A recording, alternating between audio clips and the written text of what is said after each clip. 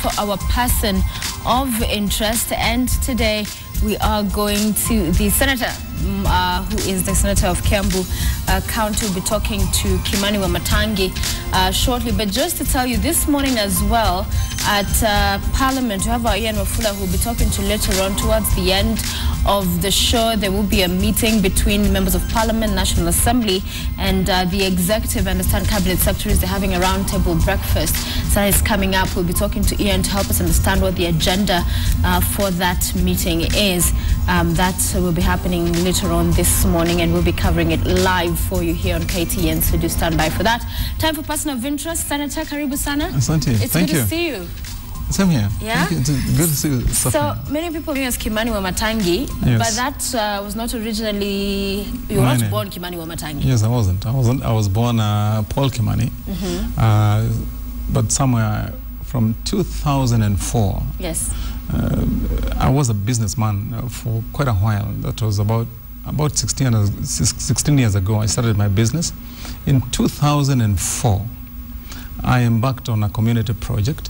In my county, Kiambu, we have a big area called Ndeya, where we have a lot of water shortage problems. It is actually an arid area.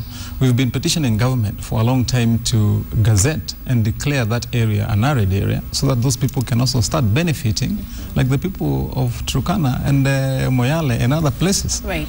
And so after visiting the place in my work, community work, I saw the problems that those people are having. I started then a project for them to help them have safe, clean water storage facilities. That essentially started, I paid a visit there one time, and I went to a family. That family, the mother of the home wanted to make me a cup of tea, and she had to send a child with a donkey and a cart to the river to fetch water for me and my group to have a cup of tea. Wow. And you know, when that happened, I took interest. She introduced me to a women group that they were having, about 70 women, and they were each contributing 20, 30, 50 shillings each every month, so that they could manage to build a water tank for each member of the group. And this water tank was being constructed the way you construct a house, with building stones. The cost was, of course, enormous, about 70,000 shillings per tank. And for about almost 68 women, that would take a long, long time. Yes. So they had just done about 2 for the entire group. And so after taking keen interest on what they were doing, I thought I could help those people and help that community. And so I started my project, introduced a bit of CSR from my company, and I got into a good arrangement with one of the manufacturers whom we teamed up with after that. And we made available to the communities there water tanks at probably a quarter of the amount that women group was spending to have safe water cleaning facilities for them. And we shortened that time to only a day. So, I mean, we were able to get them a water tank of their size, deliver it to them. And so once we started that, we expanded it to churches, to children's homes, to poor families, and other public institutions, including youth groups. And the whole project exploded. And so... So how many were you able to put up, roughly? Very many. As of today, we have donated more than 20,000 tanks. Wow. All over. Yeah. You see, the project exploded beyond Kiambu and now into the entire country. And so as I would go around the community, people would be asking, who is that man that was here? Oh, and they would say, it's Kimani. Which Kimani? They would say, that one of tanks. You know, in Kikuyu, that one of tanks translates into Mutangi. Okay. And so that's how the name Mutangi came to be. And I couldn't anymore. And it's also where your political ambition was born at the same time? Yes, my political ambitions matured later after the project, almost 8 years later. So when we were starting the project, it had nothing to do with the politics, but it certainly helped us, you know, in getting known because we were part of the community. Yes. And since then, it's been a name I'm proud to wear because as of today, we still continue with our mission. We have expanded the project to the entire country. We have tanks in Northeastern, in Ukambani, in Masailand, in Western Kenya, and in Kiambu, especially, to make sure that we can also help our people get especially what they want in safe water. So you officially had to change your name? Yes, I had to. Yeah. You know, I ran for Member of Parliament for Kikuyu in 2007. And the people had such enormous goodwill to elect me. But by then I had not changed my name. And so when they came to the ballot box, they would be saying, we want to elect Wamatangi. And they would be told, we don't have Wamatangi on the ballot box. My goodness. So on the ballot paper. And so I had to change my name into Wamatangi. But more than the politics, like I've said, I'm happier and prouder to wear that name for what it stands for and for the mission that I know we also stand for the community and for the people of this republic. Awesome. So there's more to a name. Yes, there is more to a name. And I want to invite you, as you watch this morning, to call in and engage with the Senator Kiambu County. You've heard his story, at least about where Wamatangi came from, but we now want to get into politics. And when the Migori incident happened, you were among those legislators that came out to condemn what happened there. But since then, we've had several other incidents, and it's political intolerance that we're seeing just getting to heights that are worrying. Dirty politics reignited, and it's all this referendum, and it's across the board. Both divides are to blame for this, because it's not just one side. Do you agree that politicians are largely playing up this, and then at the end of the day, it's a citizenry that have been left to go up against each other? Yes and no. And no. Yes, I would say largely because I believe that we must, as a nation and as people, as politicians, consciously punctuate ourselves to rise to a higher level of political maturity. You saw the incidents that we saw, like you've said, from Migori, and from Migori, word has it around that indeed it were politicians who were sponsoring those young people to carry out such acts. You've said correctly that we have had such incidents in other areas. We had an incident in Nandi, and the latest movie in Makueni. Yeah, and we'll talk about that, yes. And you know, it is unbelievable that, that after having a new constitution, after more than 50 years of independence, that some politicians would want to go that way. I believe there are a very small section of politicians, but they have a large influence on the way our people think, on the political psyche of the country. And it is my firm belief that that needs to be corrected, because we can go that way. And the way to correct that is to take action. Is to take action, firm action, against the people who perpetrate that. For example, what would you say about the Nakuru situation, where the governor there has said Nakuru is a no referendum zone, and we've seen material, the books being used to collect the signatures for Kwa Kenya, being banned? Well, probably the governor was doing the right thing the wrong way, if you ask me. How is it the right thing when you cut that space? I'll tell you why I say so.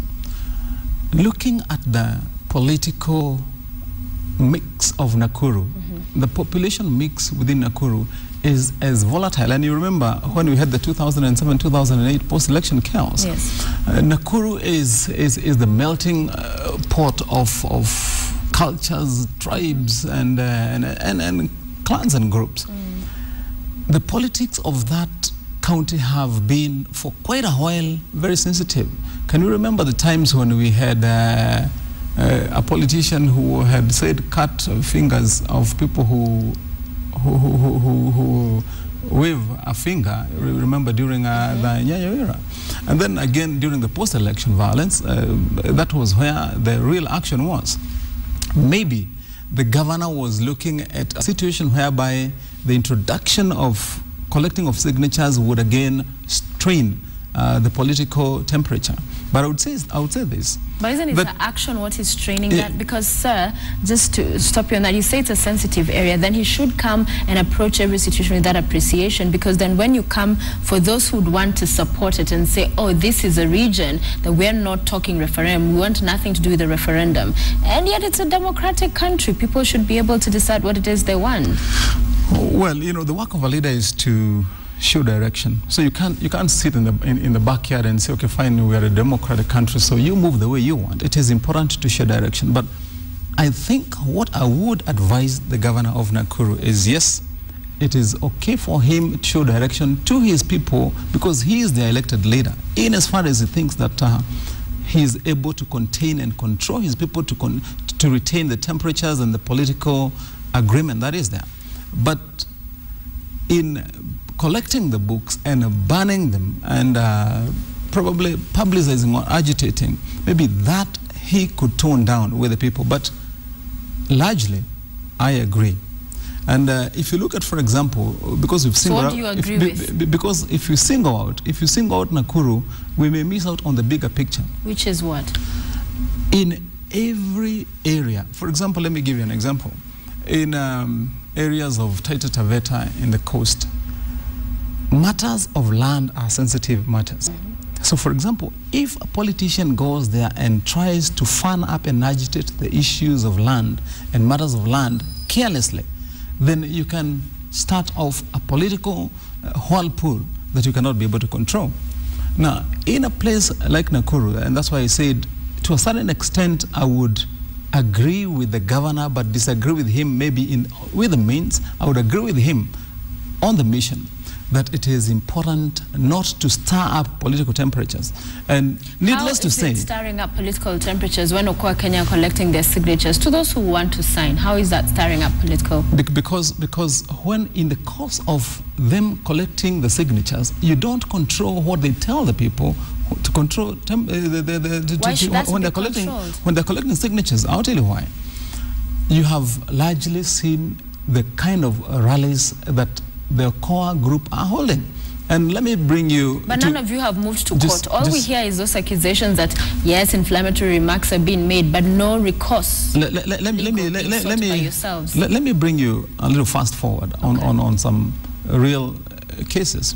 For example, yesterday, in a rally that was held in Kwale by the Okoa Kenya group, you had some of them literally standing up in front of public, and one of the leaders was saying, waliwanyang'anya mashamba, walifanya nini. But now when you start telling people that in this country, when you know that surely we have issues, historical, political, that have never been fully settled, just like any other country, not uniquely so, if you pick on what you think are the issues of those people and stir them and rub their emotions the wrong way, intending to attain a particular means, then you will not be soliciting for signatures. But isn't that the same thing that's happening in the Jubilee House? We saw what happened in Narok, with especially just with URP, the National Assembly Majority Leader, against Isaac Ruto, coming out publicly, even using words that many said, you know, was unnecessary and perhaps not right to speak and touch on his mother when talking about funds.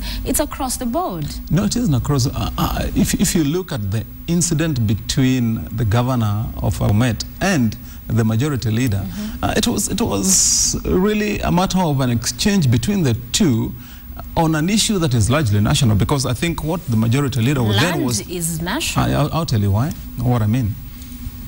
What the majority leader was trying to address at that particular time, although the choice of words is what you would pick an issue with, is a matter of importance to everybody. That is accountability. What he was trying to address was the matter and issue of accountability to every public officer. Then that goes without challenge. Every public officer must be ready to be held accountable. So you're saying, before we go to that situation, before we leave Nakuru, that on Nakuru the governor is right to say that Nakuru is a referendum-free zone and people should not entertain any referendum talk or campaigns there? I'm saying that that he is right to guide his people according to his interpretation as an elected leader on what the situation is on ground. So because you see, he has chosen it is easier, Sophia, for us to comment from outside when we are not in there. He knows things probably that we don't know. And you know, I'll tell you what, I was very active and alive during the 2007-2008 political violence in this country. And it just took little actions from few people in particular areas to start off a whole inferno. And this country went down. I was out. And so if as leaders we don't take responsibility, and sometimes as a leader you must make hard choices. You don't always make choices that are popular. The times when you have to take choices because you know that this choice is going to be the right choice for the people. So you at this particular time, I would not fault him on advising that if you come to start collecting signatures and saying the kind of things you've been saying around the country and looking for sensitive issues to whip up so that then you can attract the people's sympathy, then you would be doing the wrong thing. And in that case, then he is right.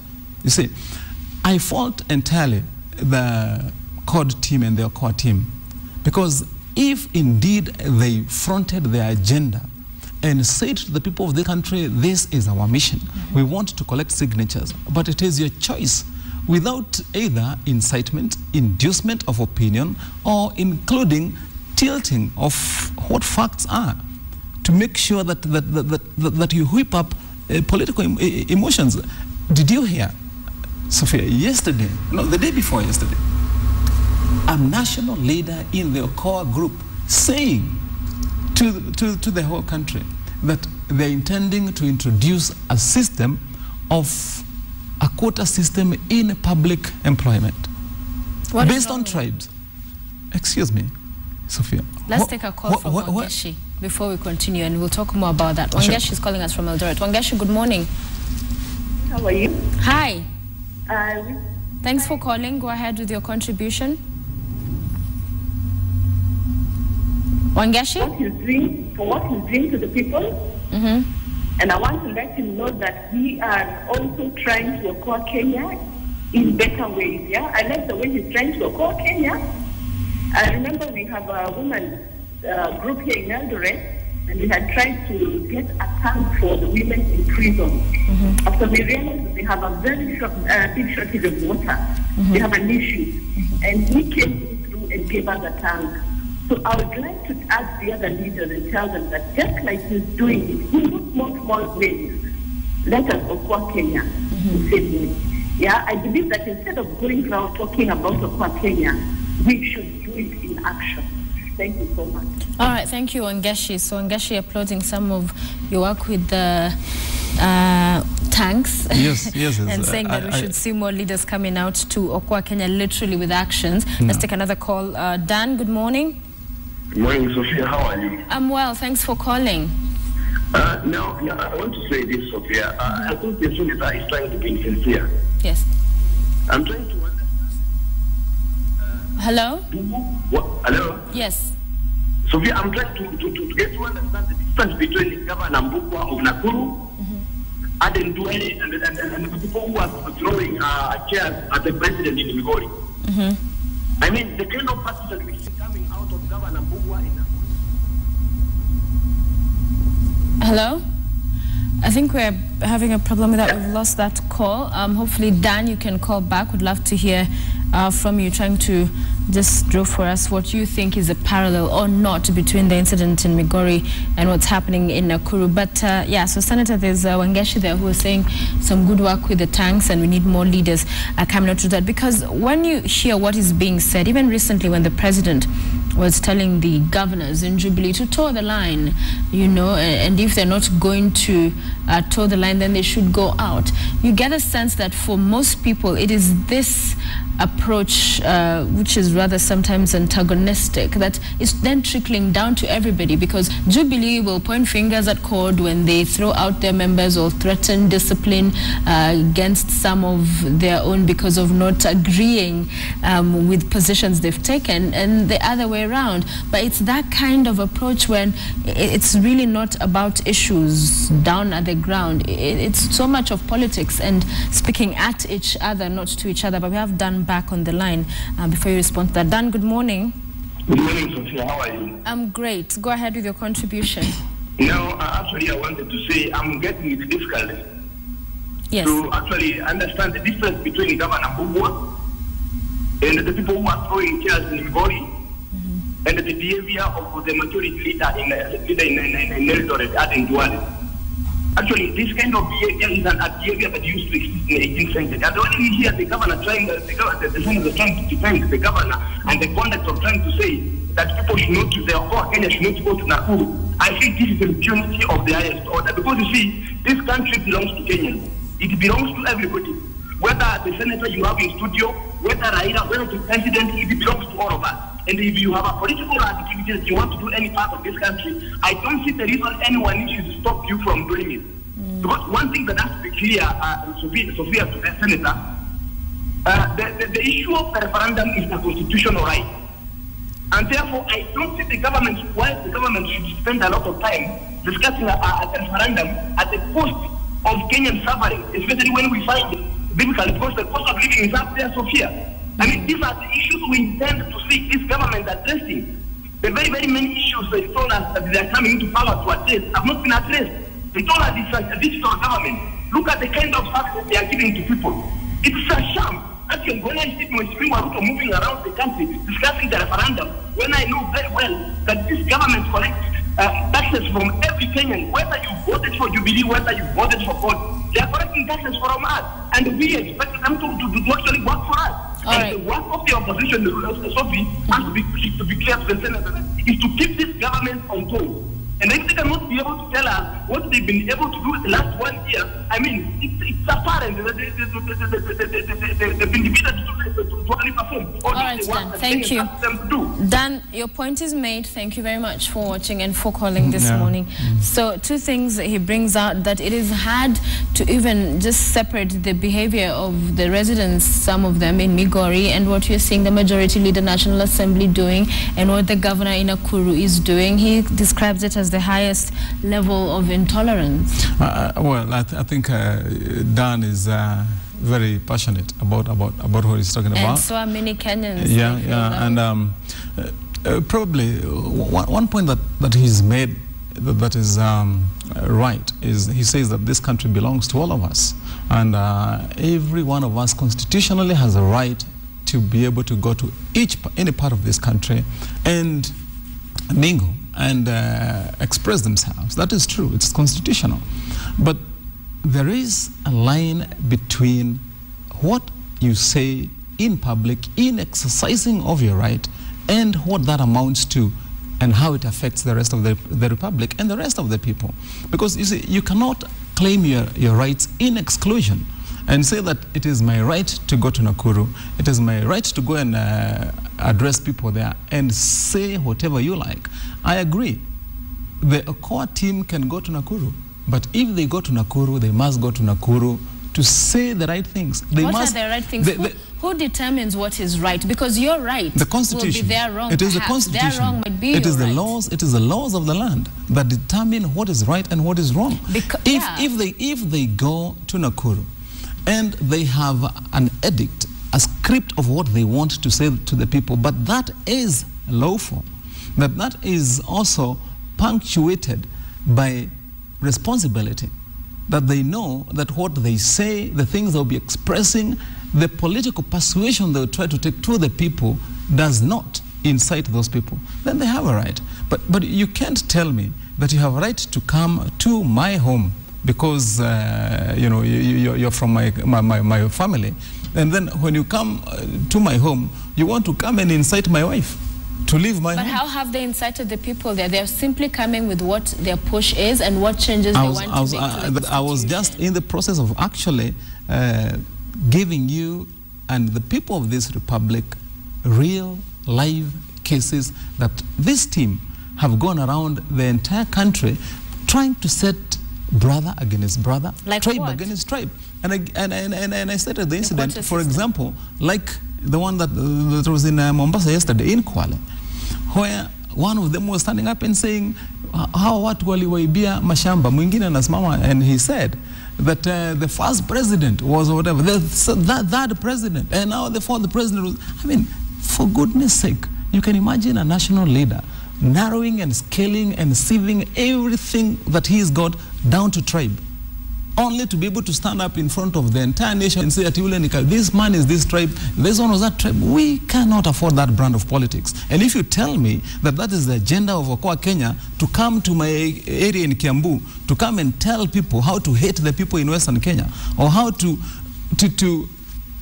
but are they not raising legitimate concerns in as far as some public service spaces where they've asked for more inclusivity that are occupied they don't only by certain communities? No, I'll tell you what, then they don't deserve to be leaders. They don't deserve to lead this country at all. Because leadership about that inclusivity? Leadership is about being responsible. Leadership is about being a niche above the rest, so that you can be able to stand up, like I said earlier, for tough choices, even when they're not popular. Tell people the truth, even though at that particular time you don't think it's going to earn you votes or points. Now, if for a long time we have come up with the agenda, with a new constitution, with commissions like the Cohesion Commission, only to make sure that we wipe out of the psyche of the people and the mentality of our people, that indeed we are Kenyans and we can no longer continue to view ourselves as that tribe or that woman or that clan, and that is the only agenda that these people have got to take around the country. And you see, for example, tell me who is responsibility if a leader of the Okoa group stands in public and tells the people irresponsibly, I believe, that we want now to start a system whereby the administration police are going to be under governors. Now, what are you saying? Why is that irresponsible? Because that is not only irresponsible, but for a leader, it is naive. It is absolutely naive. Why? Because someone would look at it this way. Security has been a huge problem in the country. Perhaps there needs to be, the county government needs to have some of that management at that level to help out with the situation, because it has been a huge problem since Jubilee came into power. It's one of the biggest issues you're dealing with. Me and you just mentioned the incident in Makueni a few minutes ago. And tell me if a section of the administration police in Makueni were under the governor, and another section of the regular police were free, and their bodyguards from the GSU who are guarding those people, you would have had an all-out scale war. I mean, you know, but are you saying they will stop their loyalties to the people of Kenya or to a governor? No, you see, there are things that we must say honestly to our people, that this we can do, this we can do, this we can devolve, this. But if you look at what you think touches on the emotion of the people, to try and show the people that you are thinking and agitating for them, for what's popular, then you're losing it.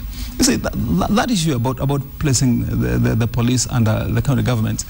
Two, their call, the one that they made the day before yesterday, that we want to introduce a quota system in hiring of public servants. Tell me, where would you take meritocracy? I mean, if you are to hire people in this organization, for example, in KTN, and you said that it is a rule that for every single person who comes in here, we're introducing this quota system. And you know how you operate now. Yes, there is a balance. There is a reflection of our national representation that is true in every institution. But you cannot say that you want to go and legislate and pop out popularity, knowing that it is not practical. Why isn't it practical? Because the approach comes from a place and is informed by the Constitution has the element of ethnic inclusivity and balance across the board. If that is not working with the mechanisms we have now, why not have that quota system to allow for fairness, to force that fairness? But Sophia, who says it is not working? It's only not working when you look at it from the lens of the Okoa and core Talk group. to me about the top leadership in security right now. Well, I mean, what do you want here? In terms of the leadership and the composition, ethnic representation, because that is one of the areas they've pointed out, security and finance. Talk to me about the top leadership in security. In security, yes. they spoke about the existence of the position held by David Kimani as the Inspector General of Police. And that there are only pretty much 2 tribes that dominate. And I want to remind you that now, out of all those people who are sitting in office in the security dockets, other than the leader of the head of the military, all other names pass through the required system by the Constitution. They pass through Parliament. They are vetted by Parliament and put in position or and given those jobs by the public service after going through that system. So why would one be questioning? And you see, the sooner we get out of this mentality, the better. You know, I find it completely... So then what is wrong with having those quotas if you say, yes, they passed through those systems, but it is still a wrong at the end? You see, so if you have this quota, then, as I said, it forces a balance where there isn't one at the moment. And you have disenfranchised people. You see, Sophie, let me say this to you in absolute honesty. If I ever came to look for employment from you, and the first thing you ask me is what is my middle name, I would rather you don't give me that job. So you feel that is the direction it will take? Because we had a major incident, you remember, the other day during a press conference with some of that Okoa team group, and one of the national leaders telling a young journalist that your middle name betrays you. Now, how does that feel? And that is largely the mentality that they have. That stoke emotions in the people. I mean, rub them where you think that it rubs the wrong way, and then you have the people not thinking rightly, but you have people becoming emotional. And that's what I'm saying, that call to introduce a quota system is supposed to insinuate something. It's not supposed to help the people. And that's something that we must put in the backyard of our thinking as a country now. Okay. Before we want to cross over to the National Assembly, I understand we're about to begin that breakfast roundtable. But going forward, what do you think needs to happen? Because from both sides, where each side is taking a hard stance, hard position, and some of what is being communicated and said in these rallies does not help the situation, does not help taking Kenya back to the dirty politics, to what we've been seeing, you know, a lot of intolerance in the political scene. What has to happen? I think the first thing that has to happen is the realization within a particular political class of people that there is a time to accept results and fit as it is and let the country move forward. That just a small group of politicians cannot say that at any cost we must be in political leadership, that we must be in the forefront, that even if this country burns down, whatever we have to do, even if we have to lie or distort facts, then we have to make sure that we remain relevant. And that's what's happening. I mean, the entire core group and the core team know that indeed right now it is not possible for us to have a referendum, that it is not even agreeable among the Kenyan people. It is not even feasible to have a referendum. That is your words. Many would argue otherwise, Senator. Because of the timelines. I mean, as you know, now we're in 2014. Yes. If they start collecting the signatures like they have done, and by the time they have that ratified in the county assemblies and have that taken to Parliament and accepted to, and we have a referendum, that would be 2016. We have an election in 2017. But their mission is very simple. Remain relevant politically. Yes. And that's what I'm saying, that as a country, we must have political leaders making those decisions and accepting that the choice and the verdict of Kenyans during and after an election is final until their 5-year term is over. Then they can come and claim and say, you know, give us another opportunity. Okay.